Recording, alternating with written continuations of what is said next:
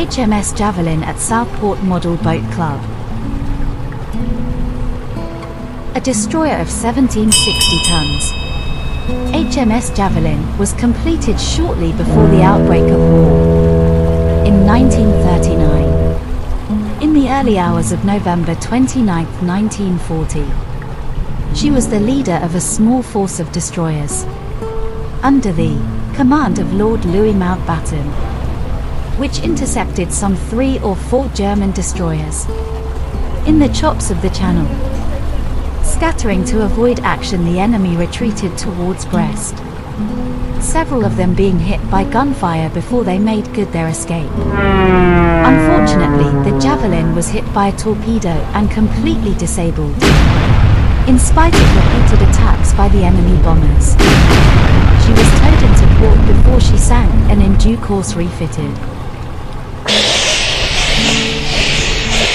The Javelin was included in the British squadron, which covered the occupation of the naval base at Diego Suarez, Madagascar by force of the Royal Marines in May 1942. 2 French submarines had to be sunk in the course of these operations. Later, the Javelin did good service in the Mediterranean, intercepting Italian convoys bound for North Africa. On one occasion, she was credited with having sunk 11 vessels in 3 hours.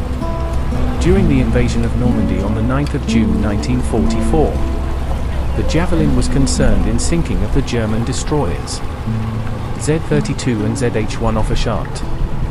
HMS Javelin continued Mediterranean fleet service with flotilla until April 1946, during which period she took part in the Mediterranean Fleet Exercise and Visits programs and patrolled to intercept ships taking immigrants into Palestine.